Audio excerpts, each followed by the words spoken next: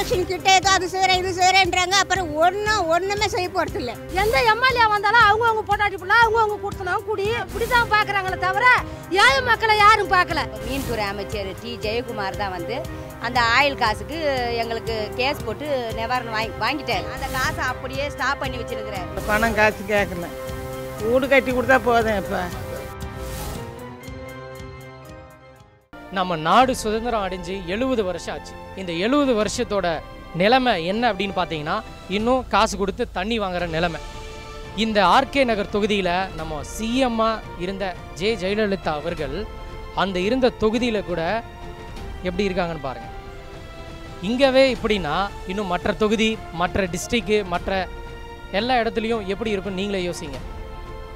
இங்கே மாறி மாறி மாறி அரசியல்வாதிகள் வராங்க, கவர்மெண்ட் மாறுது, நிறைய விஷயங்கள் மாறுது. ஆனால் ஒன்று மட்டும் மாற மாட்டேங்குதுங்க, அடிப்படை தேவை எதுவுமே மாறலை. அம்மா உங்கள் வயசு என்ன? 60. இந்த வயசில் இந்த குடத்தை தூக்கிட்டு தண்ணி தூக்கிட்டு போகிறீங்க. ஏன் உங்கள் வீட்டில் இது குழாயெல்லாம் இல்லையா? இல்லை, குழாயெல்லாம் இல்லைங்க. வசதி அந்த வசதி இருந்தால் நாங்கள் ஏன் தூக்குறோம்? எத்தனை வருஷமாக இந்த மாதிரி தண்ணி எடுத்துகிட்டு போயிட்டு? கல்யாணம் ஆகி 30 வருஷம். 30 வருஷத்துல இப்படி தான் செஞ்சுனுக்கிறேன். இப்படி தான் தண்ணி தூக்கி கொண்டு ஊற்றுருவேன். காலையில் முட்டி காலெலாம் உடஞ்சி போகுது எங்களுக்கு.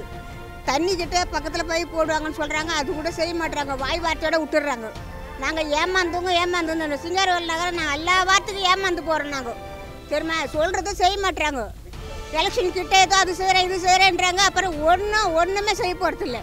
ஏமாந்தவங்க யார்? சிங்காரவேல் நகரில் இருக்கிறவங்க போல எல்லாரும் நாங்கள் லேடிஸ் ஜென்ஸ் எல்லாமே நாங்கள் ஏமாந்துக்கிறோம். இந்த ஆர்கே நகர் தொகுதியில் 70 பேர் நின்று இருக்காங்க. இந்த 70 பேரில் யார் வராங்க அப்படின்றது முக்கியம் இல்லை. யார் வந்தால் இந்த குறையெல்லாம் எங்களுக்கு இருக்குது, அதை நிவர்த்தி பண்ணிங்கன்னு சொல்லுங்கள். என்ன குறைகள் இருக்குது உங்களுக்கு? யார் வந்து குறைய சொல்லி போனால் அங்கே எல்லாம் குடும்பமாக சிங்காரவேல் அழுவ. யார் வந்தாலும் சிங்காரவேல் நகருக்கு நல்லது செய்யணும்.